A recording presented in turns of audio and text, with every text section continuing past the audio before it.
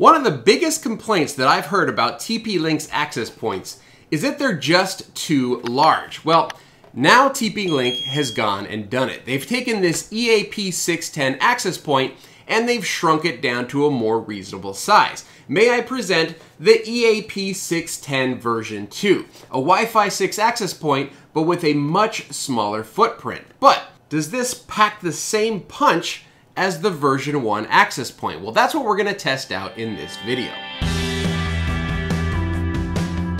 But first, let's talk about some of its specifications. The EAP610 version 2 has an MSRP of just $99.99 USD, and it measures just over 6 inches in diameter and 1.3 inches in height. Internally, it features a 4 dBi antenna in the 2.4 gigahertz band, capable of up to 574 megabits in total throughput, and a 5 dBi antenna in the 5 gigahertz band, which is capable of up to 1.2 gigabits of total throughput. The EAP610 version 2 can be powered up by either 802.3 AT PoE, 48 volt passive PoE, or with a 12 volt 1.4 amp DC power plug, which is also included in the box, I should say. This access point is an Omada access point, meaning that it can be controlled by an Omada controller, which can either be like a hardware appliance like this OC200 that you see right here, or they also have software or cloud-based versions of that same controller. So let's go ahead and get this thing plugged into my Omada network and then adopt it in. I'm not gonna cover the actual Omada adoption and setup in this video, but I will put a link in the description below to my full Omada configuration video from earlier this year. Okay, plug in here, and we're gonna go ahead and plug this into PoE and get this thing booting. Now, how exactly are we gonna test the EAP610 version 1 versus the version 2? Well, let's take a look at my testing setup. So I have the access points. I'm gonna test them one at a time in the same exact environment for both access point. We're gonna start with the EAP610 version 2. I've got this plugged in via power over Ethernet to this TP-Link TLSG221-0MP switch right here. And then off of that switch, I have the TP-Link TLR605 firewall, as well as the Omada OC200 controller right here.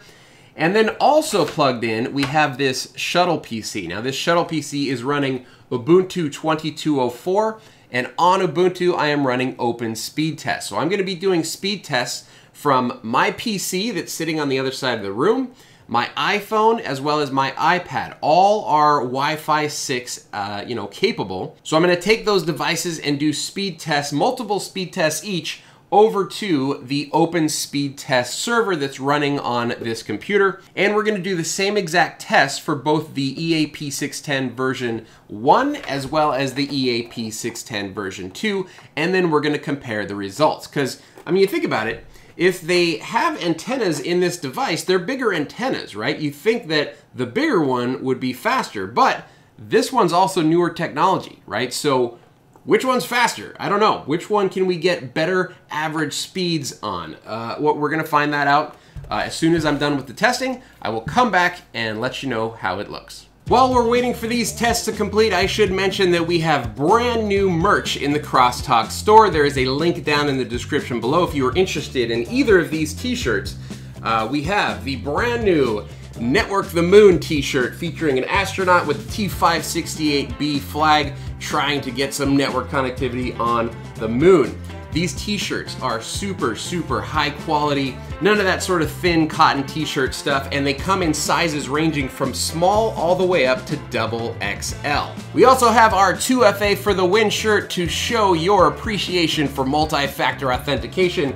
We've got a lock on the front with our 6-digit 2FA code, and we have unlocked it on the back, and it says 2FA for the win. So if you guys are interested in either of these t-shirts, links down below, go ahead and check them out. On to the test results. Here on my screen, you can see the results of my testing from my computer, my iPad, as well as my iPhone, through each of these access points, through this little infrastructure right here, and then into my open speed test server. I should mention that the Open Speed Test server is running off of an SSD hard drive, but it also only has a gigabit NIC, so I'm not sure if that played into the speed test results or not, but overall, it was the exact same test for all of the access points and all of the devices, right? So there is a baseline there in that I use the same positioning of the access points, the same positioning of those devices, and of course, the same exact Open Speed Test server. So what did we find out? All right, so here's the first test. This is my computer, my main Crosstalk PC, connecting over. I ran each test 5 times. So that's 5 times with the upload and download speed of the EAP610 version 1, and 5 times with the upload and download speed of the EAP610 version 2. I then took an average of those 5 tests, and here's what we got. So as far as the Crosstalk PC goes, you can see the red and blue are the EAP610 version 1, the green and yellow are the EAP610 version 2. You can see across the board, the version 2 access point is slightly better, right? So it had slightly better speeds. We look at our averages here. We can see the blue and red being the version 1 and the green and yellow being the version 2. Version 2 won out in this case. Version 2 had a little bit better speed than the version 1. Moving down to the same test, but run from my iPhone, which is an iPhone 13, we got very similar results. So they were almost comparable, except that if you look at the averages here, the version 2 just slightly edged out the version 1 in both upload and download speed. And then if we come down here to my iPad, we could see the exact same thing. We could see that the version 2 just slightly edged out the version 1 in both download and upload speed. Interestingly, the download and upload speed for my PC as well as my iPhone were pretty comparable across the board, but the upload and download on my iPad, the upload speeds were significantly slower than the download speeds by about half. And again, that was across the board here with both of these access points. So the final test that I ran was a 5-minute stress test. With Open Speed Test, you can do a sustained stress test for as long as you want.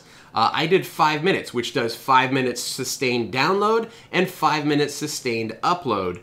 And then I ran that test twice for each of these access points, just from my PC though. I did not do that test with my iPad or my iPhone because, you know, with the screen going dark, and it was just too much of a pain to keep that open. So here we can see the results of the 5-minute sustained stress test, and ultimately, if we look at the average here, they were almost exactly comparable in the stress test.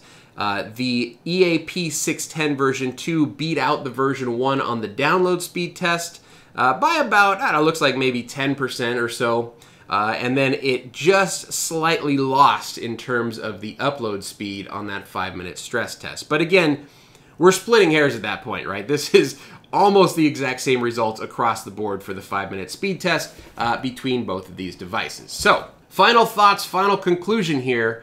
I think TP-Link has done a good job, right? They have successfully significantly reduced the size of this EAP610 access point while actually improving speeds just a little bit, even with the smaller form factor. So I really love to see that. I don't know if the version 1 is going to be end of life or not, but I will tell you this, I would love to see this same treatment maybe with some of their other more powerful access points. I'd love to see the size get down while also maintaining the same performance or better performance with newer technology.